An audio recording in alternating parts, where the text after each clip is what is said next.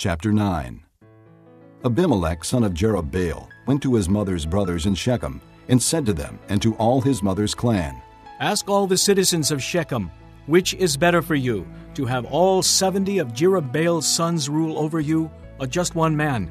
Remember, I am your flesh and blood. When the brothers repeated all this to the citizens of Shechem, they were inclined to follow Abimelech, for they said, He is our brother. They gave him 70 shekels of silver from the temple of Baal-berith, and Abimelech used it to hire reckless adventurers, who became his followers. He went to his father's home in Ophrah, and on one stone murdered his 70 brothers, the sons of Jerubbaal. But Jotham, the youngest son of Jerubbaal, escaped by hiding. Then all the citizens of Shechem and Beth Millo gathered beside the great tree at the pillar in Shechem to crown Abimelech king. When Jotham was told about this, he climbed up on the top of Mount Gerizim and shouted to them, Listen to me, citizens of Shechem, so that God may listen to you. One day the trees went out to anoint a king for themselves. They said to the olive tree, Be our king. But the olive tree answered, Should I give up my oil by which both gods and men are honored to hold sway over the trees? Next the trees said to the fig tree, Come and be our king. But the fig tree replied, Should I give up my fruit, so good and sweet, to hold sway over the trees? Then the trees said to the vine, Come and be our king. But the vine answered, Should I give up my wine, which cheers both gods and men, to hold sway over the trees?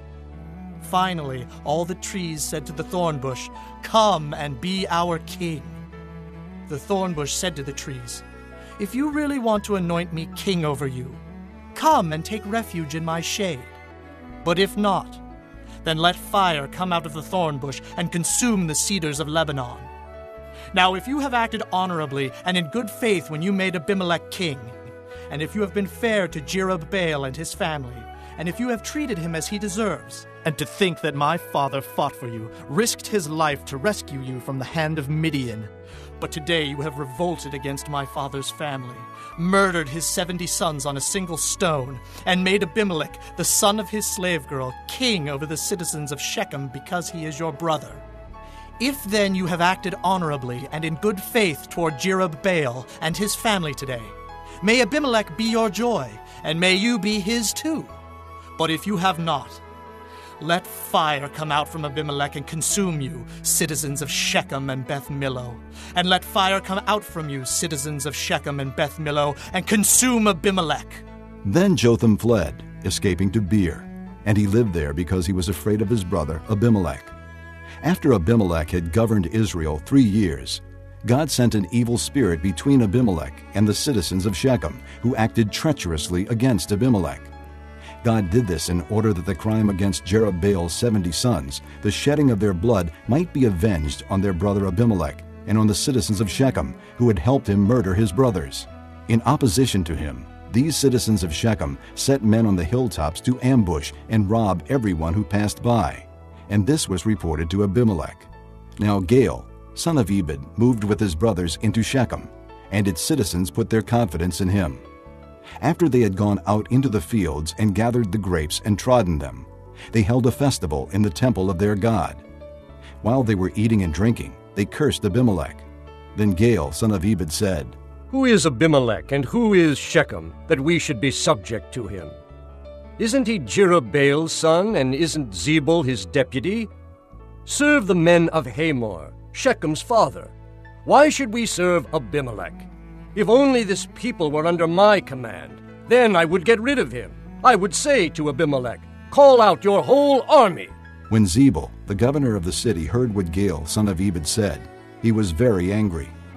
Under cover, he sent messengers to Abimelech, saying, Gaal, son of Ebed, and his brothers have come to Shechem, and are stirring up the city against you. Now then, during the night, you and your men should come and lie in wait in the fields. In the morning, at sunrise, advance against the city. When Gaal and his men come out against you, do whatever your hand finds to do. So Abimelech and all his troops set out by night, and took up concealed positions near Shechem in 4 companies. Now Gaal, son of Ebed, had gone out and was standing at the entrance to the city gate, just as Abimelech and his soldiers came out from their hiding place. When Gaal saw them, he said to Zebul. Look, people are coming down from the tops of the mountains. Zebul replied. You mistake the shadows of the mountains for men. But Gaal spoke up again. Look, people are coming down from the center of the land, and a company is coming from the direction of the soothsayer's tree. Then Zebul said to him, Where is your big talk now, you who said, Who is Abimelech that we should be subject to him? Aren't these the men you ridiculed? Go out and fight them. So Gaal led out the citizens of Shechem and fought Abimelech. Abimelech chased him, and many fell wounded in the flight, all the way to the entrance to the gate. Abimelech stayed in Aramah, and Zebul drove Gaal and his brothers out of Shechem.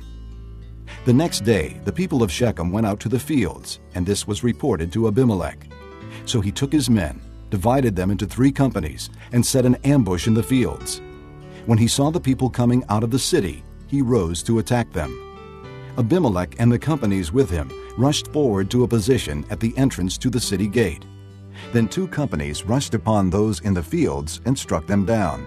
All that day Abimelech pressed his attack against the city until he had captured it and killed its people.